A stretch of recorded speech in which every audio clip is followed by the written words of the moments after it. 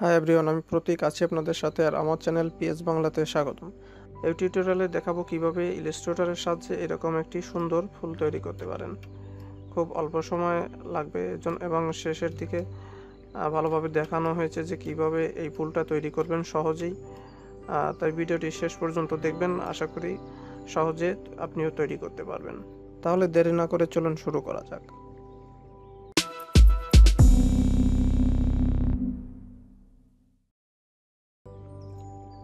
প্রথমে একটি 12 পয়েন্টের স্টার ক্রিয়েট করব। কিবোর্ড থেকে আপ আর কি চেপে স্টারগুলোর পয়েন্টগুলো বাড়িয়ে নেব,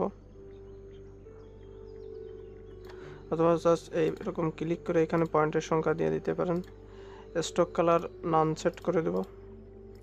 এখন স্টারটিকে একটু বড় করে নিব। স্টারটিকে আর্টবোর্ডের সঙ্গে অ্যালাইন করে নিতে হবে, তার জন্য এখানে অ্যালাইন টু আর্টবোর্ড দিয়ে এখানে মিডিলে অ্যালাইন করে নেব। এখন স্টারটিতে একটি রেডিয়াল গ্রেডিয়েন্ট অ্যাপ্লাই করব।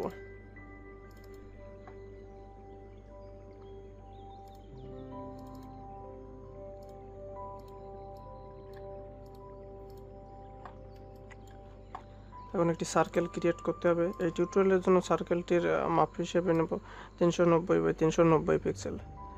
এভাবে ড্র্যাগ করে নিয়ে নিতে পারেন, অথবা জাস্ট এভাবে ক্লিক করে এখানে 390 বাই 390 দিয়ে দিতে পারেন।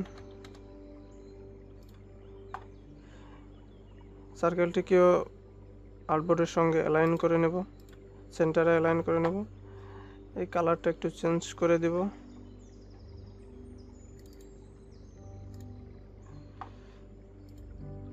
এখন এই আগে যে স্টারটি ক্রিয়েট করেছি এই স্টারটির একটা কপি তৈরি করব। এখানে এডিট মেনু থেকে করতে পারেন, অথবা কিবোর্ডে কন্ট্রোল সি চেপে করতে পারেন। তারপরে এই সার্কেলটিকে সিলেক্ট করে সার্কেলটির সামনে পেস্ট করতে হবে।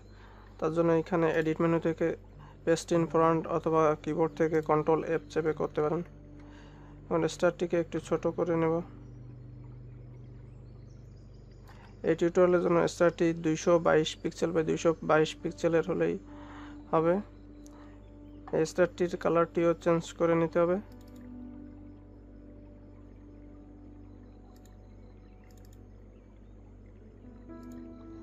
এখন এই শেপ তিনটাকে একসঙ্গে সিলেক্ট করে এখানে ব্লেন্ড টুলে ডবল ক্লিক করতে হবে। ডবল ক্লিক করার পর এই স্পেসিফাইড স্টেপসে এখানে ভ্যালুটা দিতে হবে 200। এখন কিবোর্ডে কন্ট্রোল অল্টার চেপে ধরে বি চাপতে হবে, অথবা এখানে অবজেক্টে গিয়ে ব্লেন্ড থেকে এখানে ম্যাক দিতে হবে।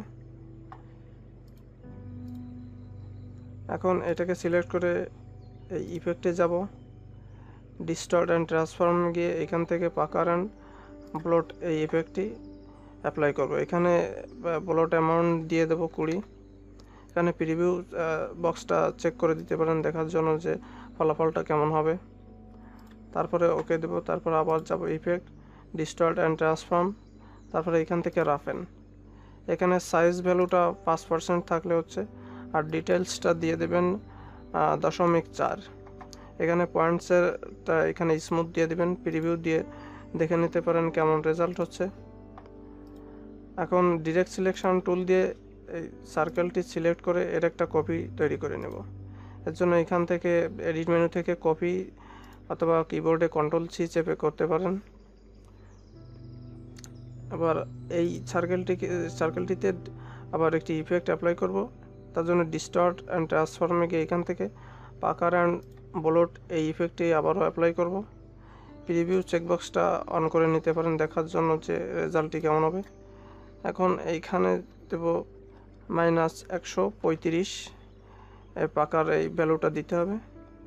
দেওয়ার পরে জাস্ট কিবোর্ডে ট্যাব কি প্রেস করলেই দেখতে পারবেন যে রেজাল্টটা কি হবে।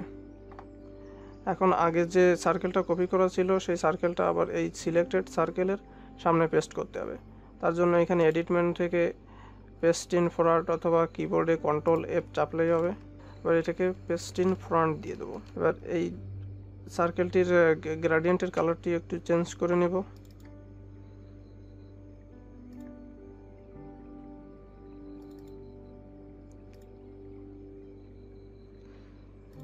অথবা আমার এইখানে সস তৈরি করে রাখা আছে, এইখান থেকে আই ড্রপার দিয়ে কালারটি নিয়ে নেব। এখন এই সার্কেলটিতেও ইফেক্টে গিয়ে ডিস্টর্ট অ্যান্ড ট্রান্সফর্মে গিয়ে পাকার অ্যান্ড ব্লোট ইফেক্টটি আবারও অ্যাপ্লাই করব, কিন্তু এইবার পাকার অ্যান্ড ব্লোটির ভ্যালু দেব -75 দিয়ে প্রিভিউ চেকবক্স অন করে দেব। এখন আবার সিলেকশন টুলে ফিরে যাব। যখন এই বাউন্ডিং বক্সটা আসবে, বাউন্ডিং বক্সটাকে একটু রোটেট করে দেব, 315 ডিগ্রিতে রোটেট করব। এখন দেখতে পাচ্ছেন যে আমরা যে ইফেক্টটা তৈরি করতে চাচ্ছিলাম সেটা অলরেডি হয়ে গেছে, কিন্তু এই ছোট স্টারটার মাঝখানে যে কালো কালার, এই কালারটা চেঞ্জ করতে হবে। কালারটা চেঞ্জ করে একটু অন্য কালার দিয়ে দেবো। আর কালারটা চেঞ্জ করার জন্য স্টারটিকে ডিরেক্ট সিলেকশন টুল দিয়ে সিলেক্ট করব, তারপর এর একটা কপি তৈরি করব। কপি তৈরি করার জন্য এইখান থেকে করে নিলাম। এবার আবার সিলেকশন টুলে ফিরে যাব, এবার এটাকে পেস্ট ইন ফ্রন্ট দিয়ে দেবো।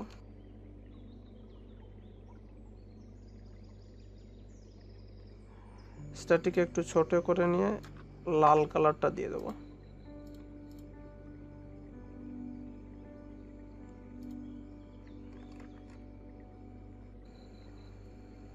এখন সিলেকশন টুলের সাহায্যে এই অবজেক্টটিকে সিলেক্ট করে এর একটা কপি তৈরি করে নেব। এবার এটাকে পেস্ট ইন ফ্রন্ট দিয়ে দেবো। তারপর একটু রোটেট করে নেব, 315 ডিগ্রিতে রোটেট করে নিলাম, তাহলে ফুলটা দেখতে আরও আগের থেকে অনেক সুন্দর হয়ে গেল। এখন দেখতে পাচ্ছেন যে আমরা যে ইফেক্টটা তৈরি করতে চাচ্ছিলাম খুবই সহজে করে ফেললাম অল্প সময়ের ভিতরে। আমার এই ভিডিওটা যদি ভালো লাগে তাহলে লাইক দেবেন, বন্ধুদের সঙ্গে শেয়ার করবেন, আর চ্যানেলটিতে সাবস্ক্রাইব করে রাখবেন। আর আমার ফেসবুক পেজ আছে, এই পেজটাতে একটা লাইক দেবেন।